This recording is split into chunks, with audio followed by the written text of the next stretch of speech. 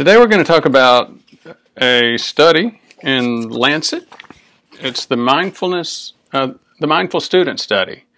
It was published in 2016, 2017, very recently. Oh no, excuse me, 2018. Mindfulness-based intervention to increase resilience to stress in university students. This was in Cambridge, so it was a well-known university in England. What was the measurement? How did they define stress? What was the result? Did it appear to be effective? How many students would you have to train? What kind of training was it? We'll talk about all that in just a minute. And we'll also talk about who cares? Why does that matter? I mean, or why does that apply for this kind of channel? This is a heart attack, stroke prevention channel, dementia prevention. First of all, a brief introduction. My name is Ford Brewer, F-O-R-D, Brewer, B-R-E-W-E-R. I'm a physician that started off as an ER doc, got very frustrated with all of the preventable illness and injury coming into the emergency department, went to Johns Hopkins for training in prevention, and went on to run the postgraduate program in prevention there. I've been practicing prevention and running preventive and primary care programs since then. Now, what has stress got to do with heart attack, stroke, and dementia prevention? Well, and even some cancers, prevention of some cancers. So, as we've talked about in multiple videos, cardiovascular inflammation is a major driver for most of these. And guess what? Or arterial inflammation. And guess what? The major driver for those appears to be insulin resistance or metabolic syndrome or prediabetes or diabetes. You know, all of these things are impaired cellular metabolism of carbohydrates. So ask any diabetic that measures and watches their blood sugar, what is the impact of stress on their health? And they'll show you very clearly. Stress tends to, it's an increase of cortisol, and cortisol increases blood sugar. There are plenty of studies that have shown stress is a major driver for hard evidence negative impact on the body, biochemical things with our immune system, for example, other biochemical indicators. But let's get to the actual study itself. Again, this was in Lancet, well-known, internationally known medical journal. This is a randomized clinical trial, so unusual in terms of the quality of the study. Just a couple of background points. Students actually end up needing more mental health services the second year in college.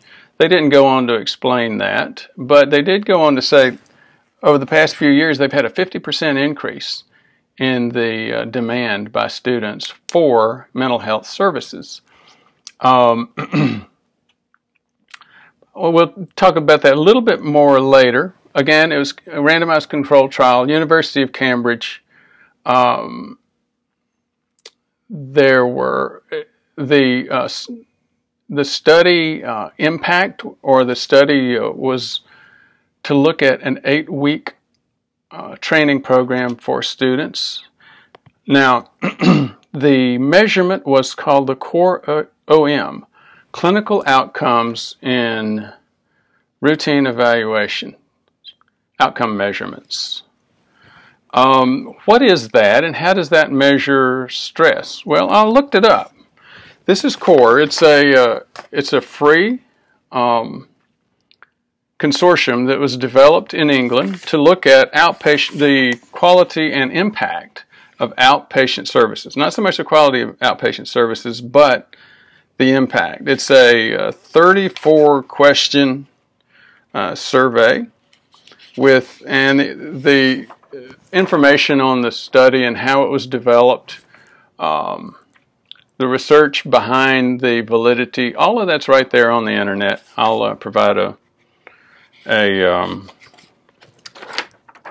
link for that as well. Again, 34 items. You score all of them on a scale of 1 to 5. And again, the idea is to do pre and post therapy. Now, what was the results? First of all, they did randomization. They looked at demographics, age, other things that might impact the scores, and the randomization appeared to have been effective. They did it by a random software, which was distant from this group. Obviously, as you think about it, the students had to know, and yes, the students and the folks administering the intervention knew, but the folks that were doing the analysis did not. Between September 28, 2015 and January 15, 2016, they enrolled. They assigned 616 students to the program, 309 to get support as usual.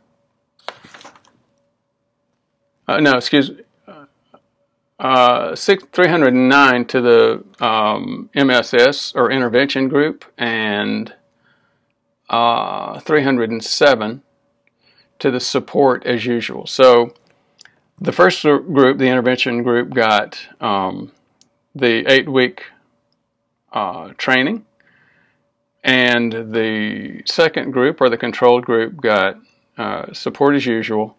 The first group got the support as usual, mental health access as they needed. There were 453 participants which completed that core OM examination. Of that 300 in the control group, 59% completed at least half the course. So that's a very small percentage of folks that actually completed even half the course. Now, they had reduced distress scores during the examination period compared with support as usual, even though, again, just over half of them completed half or more of the 8-week training. The scores were 87 versus 111. Now, let me take us back to that. That hit me when I saw that score. These are the scores for this test. And you see moderate stress is 51 to 67, moderate to severe stress is 68 to 84, and 85 and above is severe stress. And as you saw there, it was 87 for the intervention group versus 111 for the control group. That made me go back and reread components of the study, thinking maybe I'm misreading it. No, I wasn't. Again, excuse me, this is Cambridge, a world-class university, and the scores, the survey was taken during exam time. So, it reminds me of exam time during med school. So, just a couple of other points. They went on to talk about why are we having such an increase, a 50% increase in demand for counseling at the university from 2010 to 2015. They didn't talk about anything local. They said maybe the students are actually experiencing more mental disorders. The reasons are unclear. Maybe the students are less resilient than in the past, or maybe they're just more comfortable reporting and seeking help. Bottom line, though, is this does represent a huge opportunity for teaching resilience if it does improve resilience and prevention of stress for these students. Obviously, I got interested in this because the population I work with is mostly middle-aged. Well, again, if you have an intervention like this that improves resilience and decreases stress reaction, That's huge. They did do a brief meta-analysis of data existing prior to that. There was some information, some evidence. It wasn't great. It was the studies that existed prior to this were generally underpowered. They enrolled too few students, had no prospective protocol, obvious potential for bias. So I think that's the key points of this study. I would go through some of the charts and graphs, but again, we're getting on in time. I think I've hit the major points. Thanks for your attention.